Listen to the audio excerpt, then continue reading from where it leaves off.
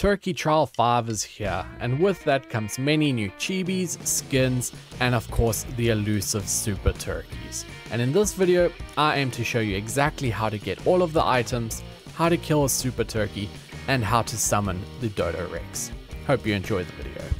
There are 7 different shirts that you can unlock for this event, with a whole different variety. 3 of them are sweaters, and then the rest are simply the summer shirts. There's also 5 bikini tops that you can unlock, and then there are 5 pants bottoms that I can show you off and that you can go ahead and unlock as well. There is also the turkey costume, which is able to unlock, which looks exactly like this. It just looks absolutely incredible, I think. I mean, I'm gonna have so much fun with this one. But enough of that.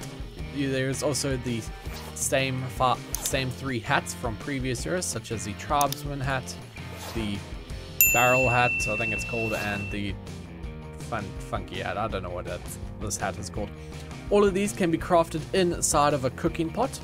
In order to craft every single item, you would need to go ahead and accumulate 282 wishbones, which equates to killing 131 turkeys in order to get every single hat and skin that you need, with the exclusion of the dodorex, which takes 400 wishbones, and all the chibis, which will take however many it takes for the chibis you want to get.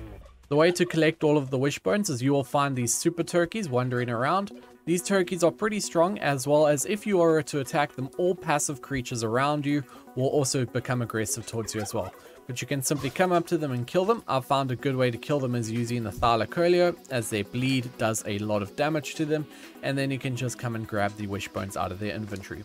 Open it up, summon in the dodorex, and you will see you now have your very own dodorex.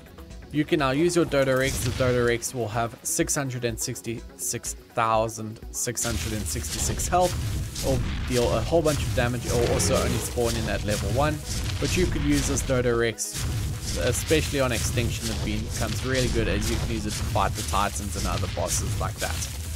But guys, I hope this video has been helpful to you. If it has, remember to leave a like, would really greatly appreciate it, and subscribe if you're not subscribed already for more future ARK content. Cheers guys, I'll see you next time. Bye.